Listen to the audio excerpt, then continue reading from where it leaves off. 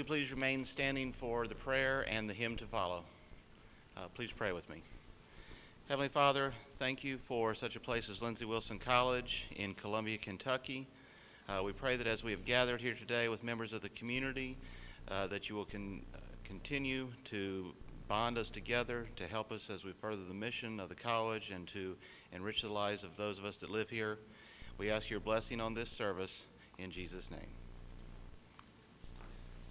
Scripture says that God's mercies are new every morning. Would you sing, "Great is Thy Faithfulness," printed in your program today?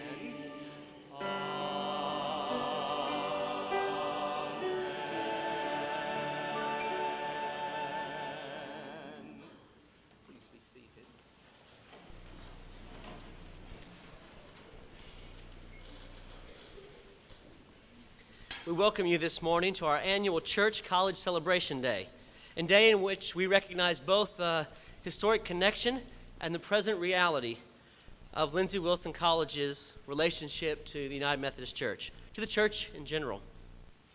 We are pleased to have everyone here. We want to give special recognition to our clergy, church workers, youth directors, worship leaders, and pastors who are in attendance. First, we have many of our United Methodist clergy and pastors present. Many of them will later be attending a continuing education event at lunch and in the afternoon. Will you please stand if you are a United Methodist clergy person or pastor?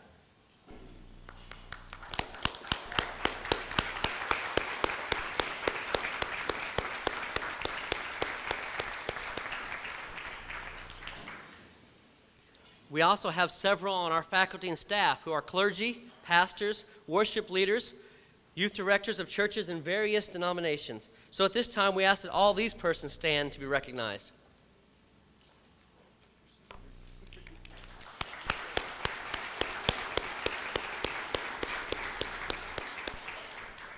And we want to thank all of you for your attendance here today.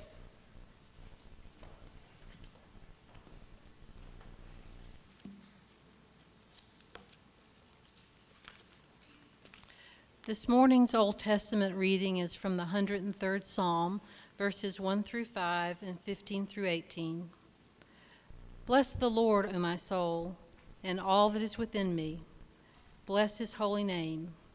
Bless the Lord, O my soul, and forget not his benefits, who forgiveth all thine iniquities, who healeth all thy diseases, who redeemeth thy life from destruction, who crowneth thee with loving kindness and tender mercies, who satisfieth thy mouth with good things, so thy youth is renewed like the eagles. As for man, his days are like grass, as a flower of the field, so he flourishes. For the wind passes over, and it is gone, and the place thereof shall not know it any more. But the mercy of the Lord is from everlasting to everlasting upon them that fear him, and righteousness upon children's righteousness, to such as keep his commandments, and to those who remember his covenant and follows them. Thus ends the reading.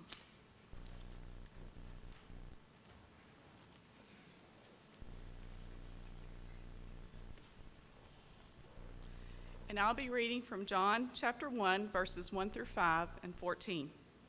In the beginning was the Word, and the Word was with God, and the Word was God. He was with God in the beginning. Through him all things were made. Without him nothing was made that has been made. In him was life, and that life was the light of men. The light shines in the darkness, but the darkness has not understood it. The Word became flesh and made his dwelling among us.